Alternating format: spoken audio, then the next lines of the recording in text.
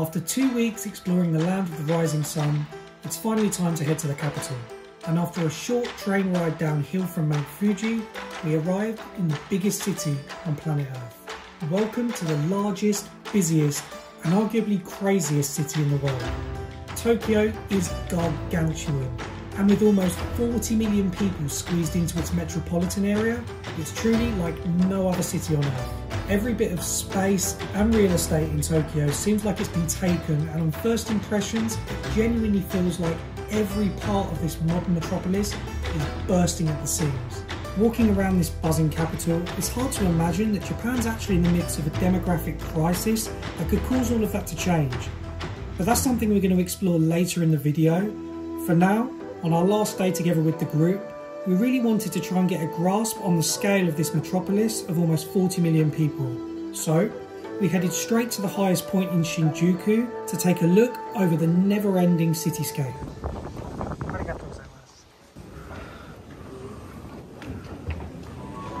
Tokyo is the biggest city in the world, and it genuinely looks like it's never ending. It's quite hard to comprehend how giant it is. I mean, 40 million people live in the metropolitan area of Tokyo. It is literally like the size of, bigger than most European countries, right? It's just nuts. You really can't comprehend it, to be honest. It makes me feel a bit queasy. Being up here does. That too doesn't make it developing straight next.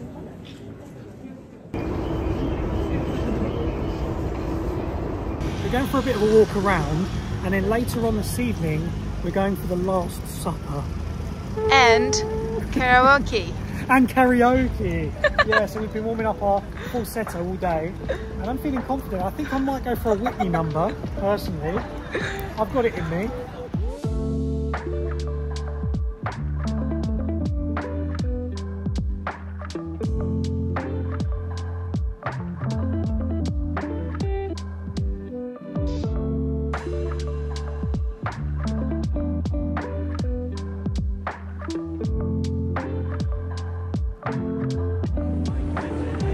Made it.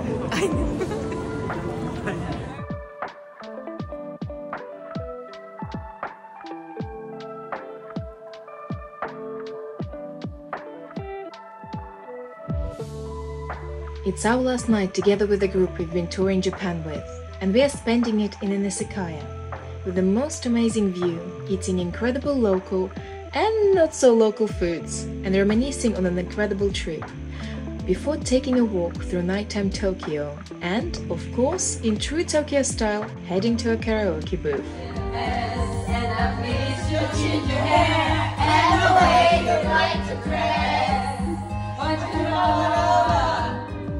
And then it was time to say goodbye, which, to be honest, we are never too good at filming, as the emotions usually take over.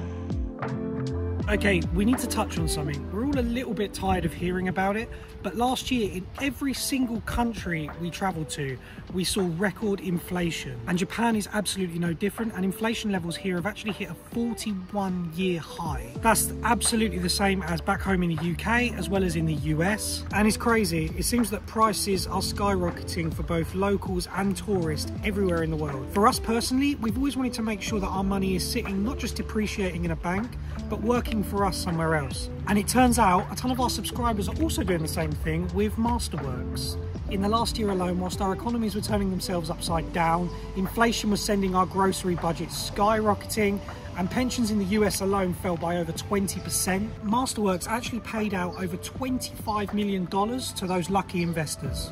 They achieved this by giving access to almost anyone to one of the hottest alternatives on the market, contemporary fine art.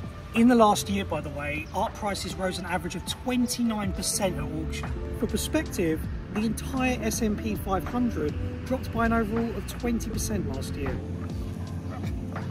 Over 680,000 people have signed up to Masterworks so far, and with so many of our subscribers joining, Masterworks are now offering special access to skip the wait list for all of our subscribers. If this is something you're interested in too, then click the link in the description box below. And now, I'm not really sure where we are, but this is definitely not Tokyo, so let's head back there. Good morning from Tokyo. We're waking up together with the city today, and I suggest we head to the fish market, which is located literally across the whole city. It will take about an hour to get there, but we're so excited to eat through the whole market, so let's go. Oh, okay.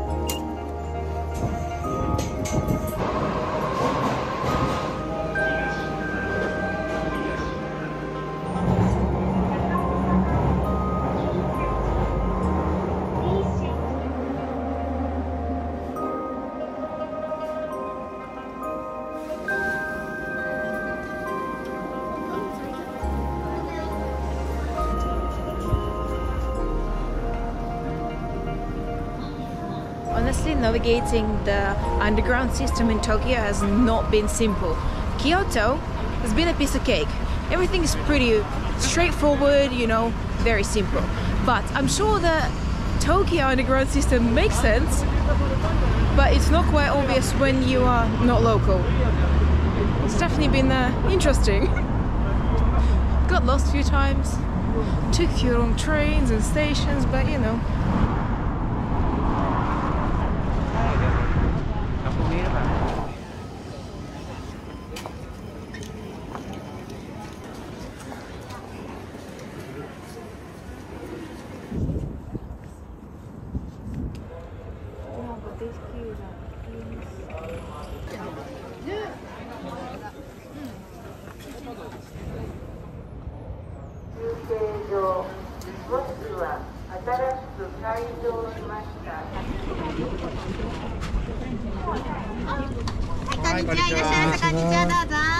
Ichi custard cream. Custard ね。Ichi strawberry yogurt. Thank you. Pepper, pepper. どうぞ。ありがとうございます。Thank you. ありがとう。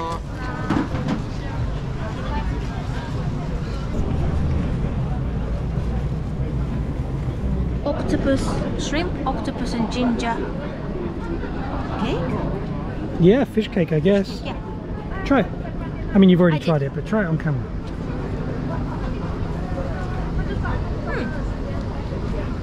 Squidgy.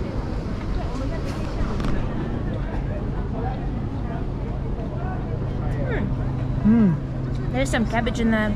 Yeah, the cabbage is really nice. See the big bit of octopus here? Yeah. Beautiful. Good little snack to Quite keep us sweet, going. yeah. It is Quite sweet. Yeah. It's not very fishy. And the ginger's not too strong, right? It's just a slight kick to it. Yeah. I like it.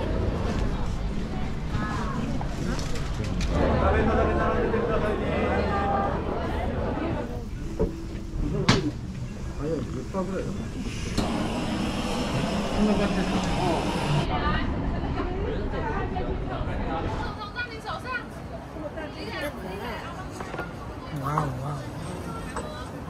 That's amazing. So the amount of people on this market was actually insane, and some queues were that long that you weren't allowed to queue anymore. It all got a bit much for us, so we went upstairs into the food court part and ordered ourselves some food. Matt ordered a curry and I ordered a set of fresh tempura. I mean, some people would call it a disaster. I would call it an experience. I mean, the food looks good. It does. I don't think it's a disaster at all. I don't know why. I expected the market to be different. Like we were talking about it with you. For some reason I expected it to be some sort of a wet market with, you know, locals and stuff.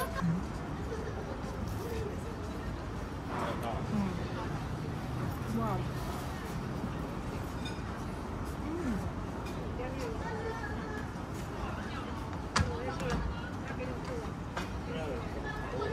So light and fresh. Squid. It's not chewy at all. It just falls apart in your mouth. So good. Really hot. Yeah, try some.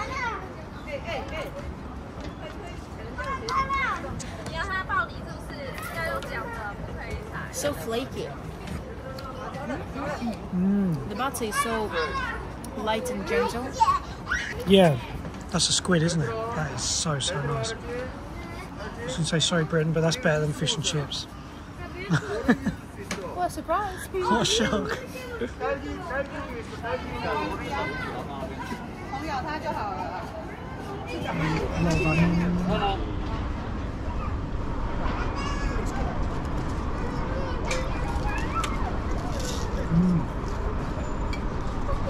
The time has come.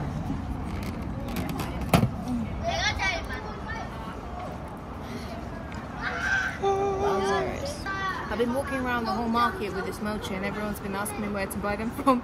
I think it's been the best advertisement of this mochi. We should have been paid to eat them. I know. Which one shall we go first? Can you remember what one's what? Will be a surprise.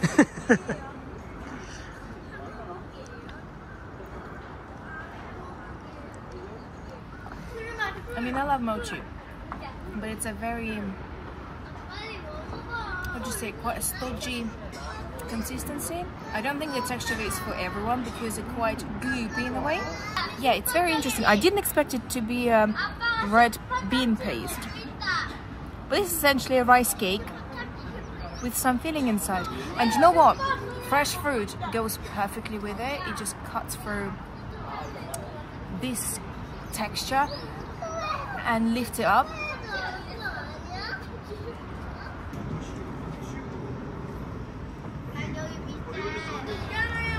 I thought it would be.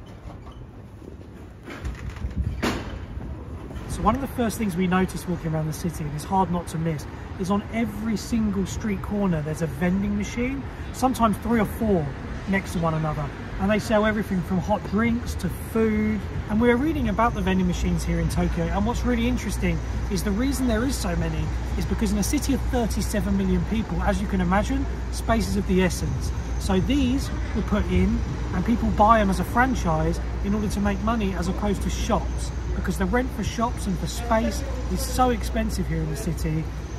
Getting yourself a vending machine that just takes a little bit of space and can earn you some money on the side is a great investment for a lot of people here in Tokyo. Interesting.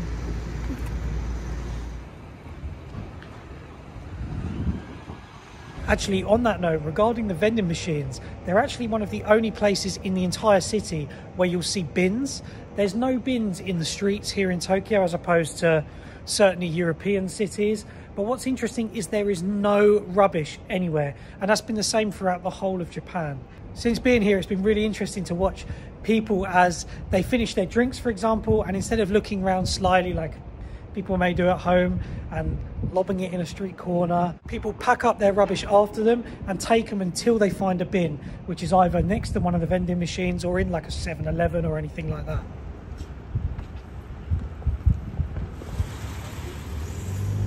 And on the subject of the space again, in Japan we've seen these tiny space-saving cars that seem to exist only in Japan. They're so funny looking, but at the same time kind of cool. I would love to have one. Yeah, they're really practical as well, right? In a city like this, they're so practical, and you see them parked in the garages so tightly, yeah, and they just jut out, like, finish right on the road. Hello, he doesn't like them. He doesn't like me. Calm down, lads. They look like little loaves of bread. Yeah. Japanese buhankas.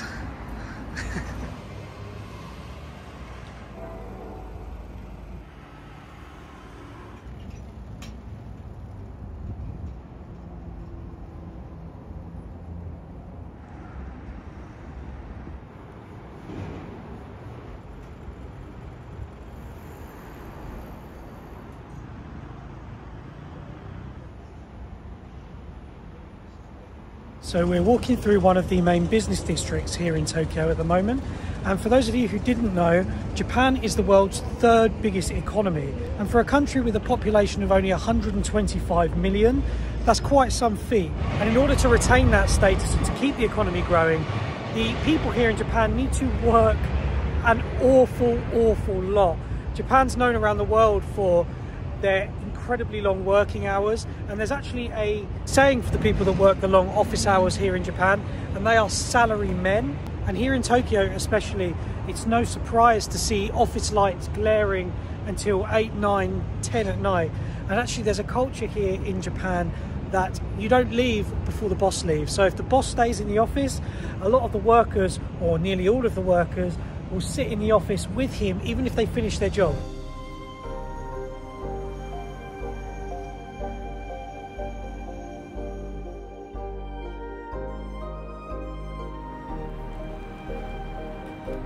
This is Akihabara, a mecca for gamers and anime lovers from around the world. It could well be the busiest place in Japan and is absolutely buzzing with shops, arcades and flashing lights.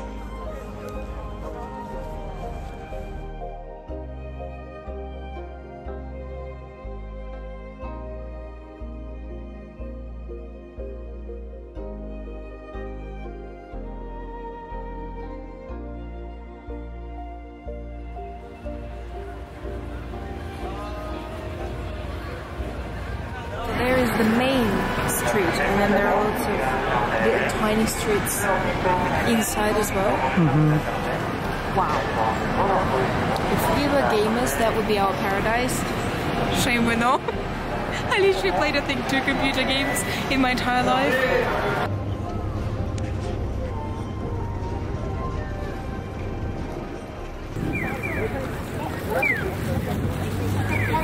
Okay, we've seen Akihabara with you, most famous gaming area in Tokyo. Let's head back to our hood where we're staying, and the area is called Shinjuku. Heading back across Tokyo on the metro, something struck us. It's so silent. As opposed to our cultures, here in Japan, the metro is a place for complete silence, and even to catch up on some lost sleep after a long day's work.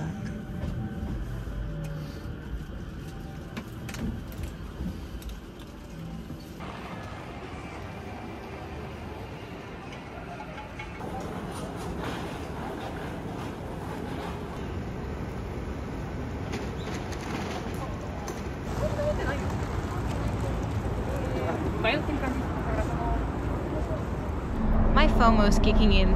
I really want to see the whole city, but we've been out all day, literally from 8 and it's getting, I think, to 5 in the evening, and we've only seen like 2 areas, so it's physically impossible. Unfortunately, it takes quite a lot of time to get from A to B, so I guess I just need to chill and we have to come back to Tokyo. But you know what's really fascinating is how actually huge the city is. It's really hard for me to actually fathom that, and the amount of people that live here. And what is interesting is that Japan actually has a falling population. The population of Japan is aging, and there are more older people than younger. And by the year of 2050, the population is supposed to drop by about 30 million, I think. I wonder what will happen with all these properties and apartments and all this space and all of it, you know? This is a conversation we've been having sporadically, like all day, isn't it? Where we've been walking around, and yeah, it's something that's really interesting because the city is so busy, so packed in, and Japan in general, everywhere we've been so far, has been really busy, right, with tourists and from internal tourists, you know, Japanese tourists, as well as residents. And yeah, it's an interesting problem that the Japanese people have to adapt to. Fascinating, yeah, how the economy is going to adapt, how life's going to adapt, how property prices, like you said, are going to adapt. If you're investing in a property at the moment in Tokyo, I'm sure it's like the prices are sky high, right? Because as we mentioned about even like vending machines, any bit of land, any bit of real estate is sought after. But is that going to change going forward? I'm sure they're that clever, they'll come up with a solution. I'm sure they'll do something, because honestly Japan seems Japan is so unique, and it's definitely so unlike anywhere. There are so many unique and quirky things to this country that just baffles you, and everything seems to be for your convenience, and there are little tiny details, and everything is just so thought through. And we notice that people take their jobs, no matter what they're doing, they're taking their jobs very serious, and they're proud of what they're doing no matter what it is, and they're giving it their 100%. I don't know whether it's a good or a bad thing, but that's just the way it is. It's definitely an enigma as well. There is a lot of things mixed in that contradict each other, but I think it's actually the same as pretty much anywhere. But yeah, I'm just, after being here for over 2 weeks, I feel like we've learned a lot, and I got to know the culture and the people way better than we did before, and the food obviously. But it's crazy in a way. For me it's mental, and I'm not a fan of crowds, but in a way Japan and Tokyo itself is so addictive. I feel like I don't want to leave, and I feel like I will crave it, and I will miss this place, and I will want to come back. Also, on the thing of the crowds, it's incredibly crowded, but things are very ordered as well, right? When you're in the metro, it looks like chaos, right? There's so many people, but then you look closely and you realise that everyone's queuing up. Everyone lets the other people off first, then they move on. Nobody talks on the metro, as we mentioned. Everything's ordered, so in that way it doesn't seem as chaotic as maybe you would imagine in the first place.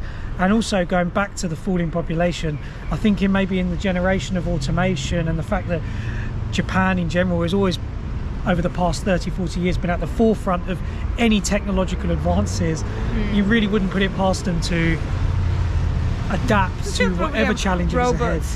I mean, no, it's just fascinating. It's just a very interesting place to be. Yeah. Really interesting place to watch. But yeah, I think Tokyo is one of my favorite cities in the world, and I can't wait to be back and explore more. And I think we weren't really expecting that, were we? No, I didn't expect to like it. I thought it's going to be too much. I was looking forward to experiencing it and seeing it, but I thought, nice, I don't know. 3 or 4 days is going to be enough, but no, definitely not. I totally agree. No. It feels like there's so much more to see and do, and you can literally turn down any street corner and there's something going on. There is something going on the majority of the time. That's something that you want to get involved in. Amazing. AKA food. But yeah, thanks so much for watching this video, and see you next one. By the way, don't forget to check out Masterworks using the link in the description box below. Thanks again for watching this Japan series, and see you in the next one.